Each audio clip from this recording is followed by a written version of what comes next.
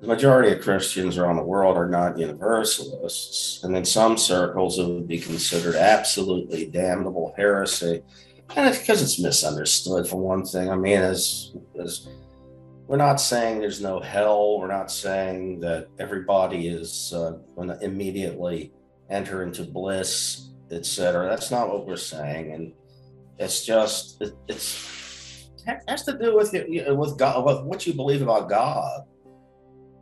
I believe that the problem is, okay, they are taught to think of God as living in the present moment. In fact, 20 years ago, there were evangelicals actually putting forth the notion here in America that God doesn't really know the future like everyone else. He has to find out. This concept of God that is completely wrong, that is so limited, like he's limited to our kind of life, and therefore he reacts. And yes, it can appear that way in scripture, the iconic language, the anthropomorphic language, where it appears that God is reacting when Israel sins, etc.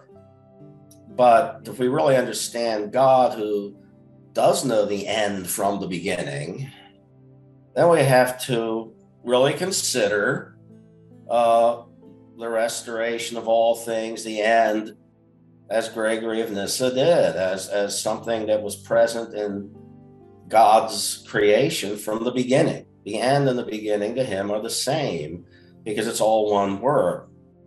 So if you understand God as infinite, as outside of time, as the uncreated one who made it all by his will strictly, and then if you realize that God is love, which is revealed to us and was revealed just in those words and written in scripture, God is agape, then what would he have made? What kind of creation would he have made?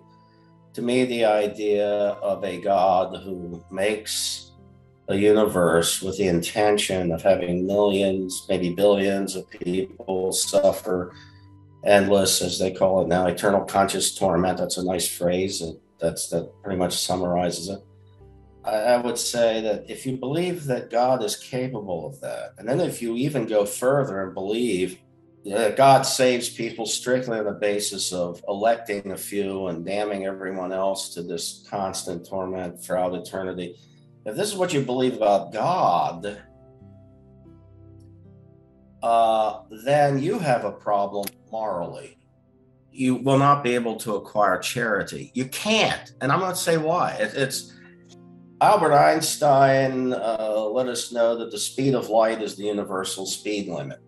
In terms of virtue, which has everything to do with moral growth and moral understanding, to acquire true holiness, which means charity, ultimately above all things, the bond of perfectness, as it says in Colossians.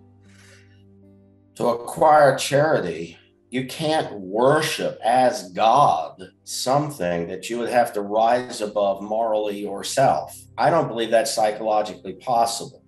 You'd be able to do good things, and you might have wonderful emotions at times and be very warm-hearted to some people, but you're not going to acquire the charity that St. Paul wrote about in the 13th chapter of 1 Corinthians. You're never going to get there as long as that's what you believe about God, because you're not going to be morally superior to and more virtuous than what you worship as God.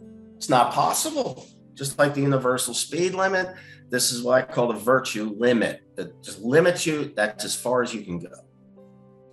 And so you want to look at how this, look at the American evangelicals with their gun toting and their celebration of violence and all these things. And you say, where does it come from? It comes from their theology.